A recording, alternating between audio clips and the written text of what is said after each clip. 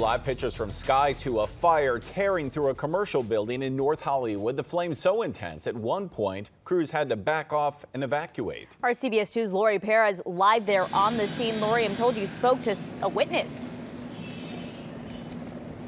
Yeah, I mean, we just walked up here just moments ago, and you know, the smell is enormous. And this young woman was here, and she was telling us that she's been here since the very beginning for about an hour. You said, just describe what happened there. So let me set the scene for you. So there's a storage facility right across the street. She was here getting a storage unit, and then yeah, I was just coming out of the storage unit and I heard screams, and then you could see a little bit of smoke. It hadn't really taken off yet, but the screams were terrifying. So I was running around the building trying to find a way to get in.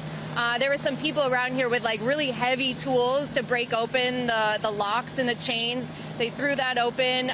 We could hear the screams from the window. People were trapped inside with the metal bars. And I mean, these awesome people just around here happened to have those tools, got them free. And now I think the entire LA Fire Department has shown up. Right. I mean, so this is kind of a light industrial area. There are lots of little buildings like this. This is Goldstein Auctions. You can see from the sign here that they have retail movie props.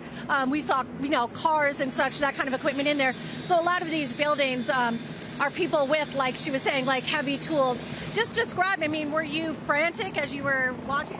Yeah, I mean, I have it on video because you don't really know what to do in that moment, and I wanted to get their faces too, to put some faces to the sounds, just who's in the building. Yeah, but just making sure people are calling the fire department, we're getting those people out. I don't know what to do, how to get someone out of that building, or if it's safe for me to go in, but the fire department came in like within a minute, so they were on it. And there's a lot of smoke at this point. What was it like when it first started? Could you see flames? Or? Yeah, no, it was just a little bit of smoke on the top of the building. You could see a little flame coming out of the building, but you just heard the screams. It was terrifying. And then, yeah, the entire building has taken over.